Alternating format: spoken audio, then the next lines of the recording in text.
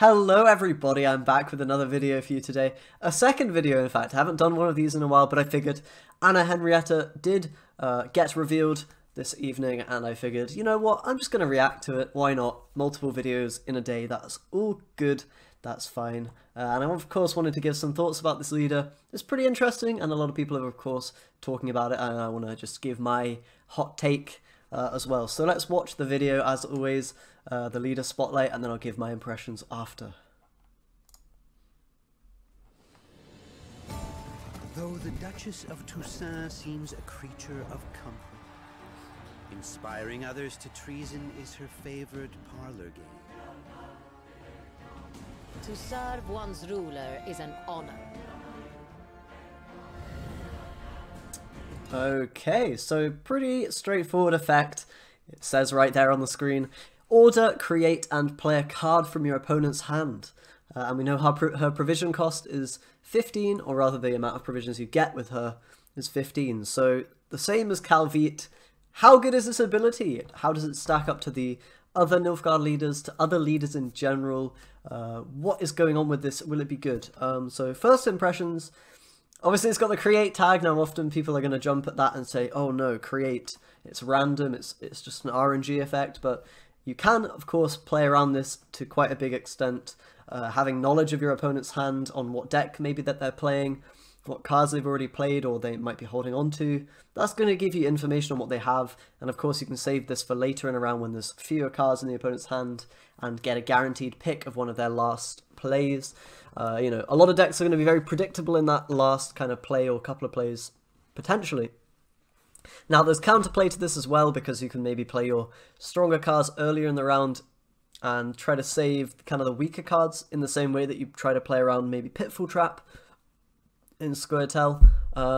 It's probably not as easy to play around because Anna can, of course, pop it off the ability on 3 cards, or even more if they want to. Whereas with Pitfall Trap, you have to kind of play it and then get only the next unit, right? So you're able to kind of save fewer bad cards, should we say, to play around it. This one you'd have to have quite a weak hand in the first place for it to actually deny the Anna value. So pretty much that means this will probably be quite good in general. The amount of points you're going to get from this is going to be significant.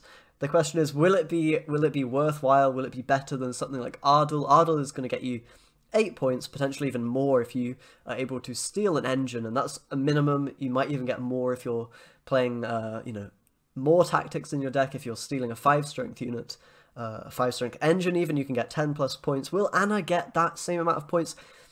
I don't think she will most of the time, especially because often cards your opponent might have in their hand will be things that synergize with their board particularly, or which they want to use for their strategy more than you would. So you're maybe going to want to just take the big value tempo cards, and there aren't that many of those that are beyond 10 points in a lot of decks at the moment.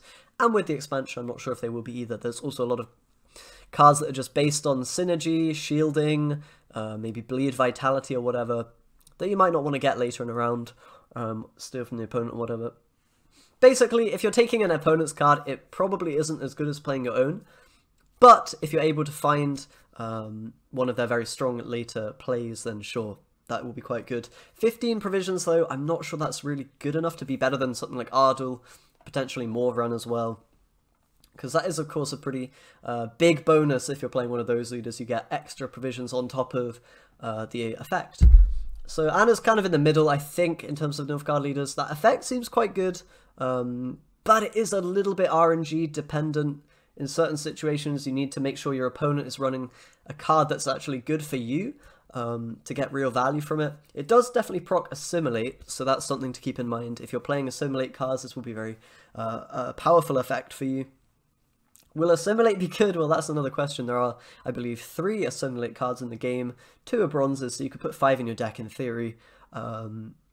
Maybe that'll be a viable way to play Nilfgaard. I would imagine it won't be particularly strong because it's going to be a little bit vulnerable to removal.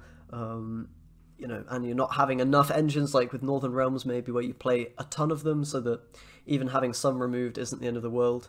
My anticipation would be that's not going to be a really high tier archetype, but it's probably something you can mess around with, and it's cool that there's a leader to support that type of archetype.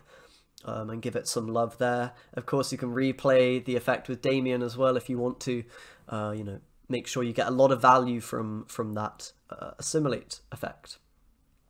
So all in all, I don't want to say it's bad, because there's definitely some metas and some matchups where this could be a very, very powerful effect. You know, things like against Arrakis Queen, you can maybe take a Forktail or Glusty in a long round, kill all their drones or whatever. Like some decks will be able to just, yeah, counter themselves basically with the cards they have in hand, so you'll be able to take advantage of that. But in general, I'm not sure this will be as strong as things like Ardal or Morvran in the kind of bigger picture. Gonna have to wait and see on that one a little bit. But yeah, I think she's somewhere in the middle in terms of Nilfgaard leaders, but with that kind of niche ability to counter certain strategies very well, and potentially a bit of use with the Assimilate archetype as well. So that's kind of my thoughts.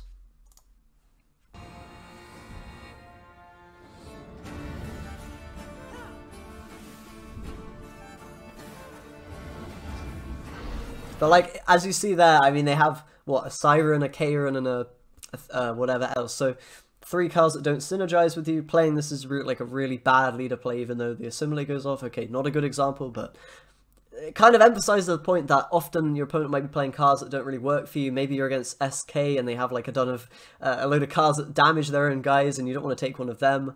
You don't want to take a Berserk unit that won't trigger, sort of stuff like that.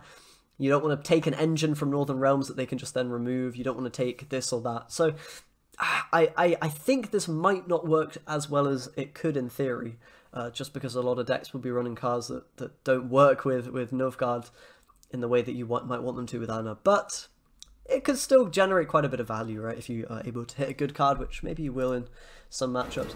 Also worth talking about, a lot of decks are running like Lacerate or Traps as their kind of final plays, to really kill the row and make sure you get long-term value from it in round 3. If you're able to steal a Lacerate or something from the opponent, that can be a very good play. So if that is the kind of the meta where you're doing like long round value plays with like Lacerate and whatnot, then taking that can be really devastating potentially. So there's potential there. I think it's very meta dependent though, and you know, you have to hope you're playing matchups where the opponent's playing cards that don't require synergy, and they're playing cards that they have to hold on to later in the round as well. For Anna to really work. Anyway, sorry, I just injected a few more thoughts there.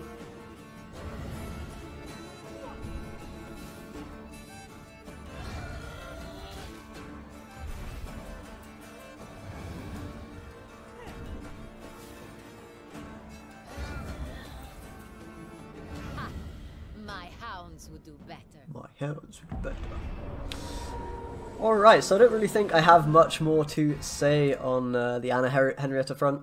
I think it's a fine ability, it's a pretty cool one, and I don't think it will be too weak either. It will probably be somewhere in the middle in terms of Nilfgaard leaders. How does it stack up to the other leaders that have been revealed?